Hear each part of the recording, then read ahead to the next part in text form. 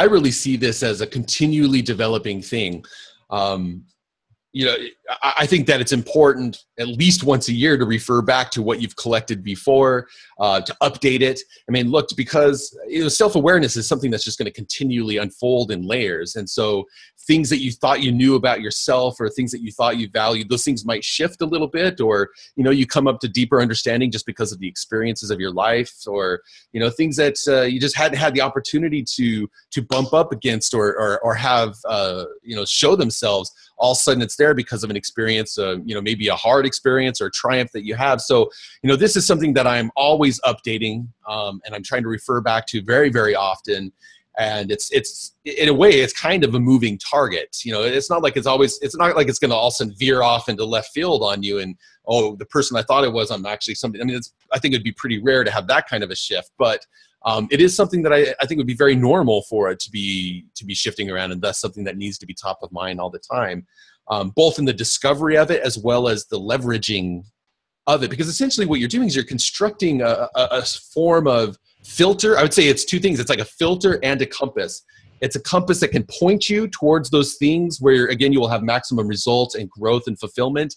And it's also a filter. I mean, we have so many opportunities and ideas that come at us, and people continually vying for our time and our attention.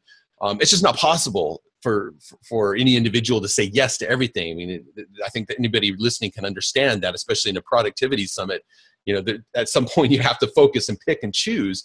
And I find that this authentic best self definition, which can be everything from, you know, very specific, like one piece that I have is like, you know, 10 statements about I do my best work when, and it's like, here are the 10 factors or habits or circumstances under which I operate best.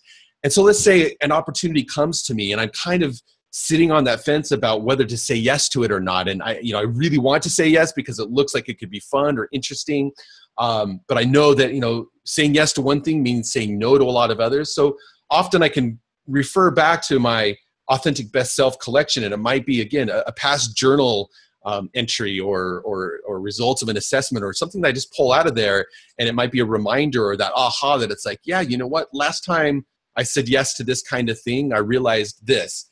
And so this time I might want to say yes, but with this, you know, making one tweak to the approach, or no, you know what, I'm remembering now, it didn't go so well last time I put myself in that kind of a situation. And so I'm going to remind myself to choose to say no to that kind of opportunity. So thinking of it as a continuously evolving thing that we refer back to and then use as a compass and a filter, even potentially on a daily basis, but I'd say at the very least on a monthly, quarterly basis, it's something that should be referred to.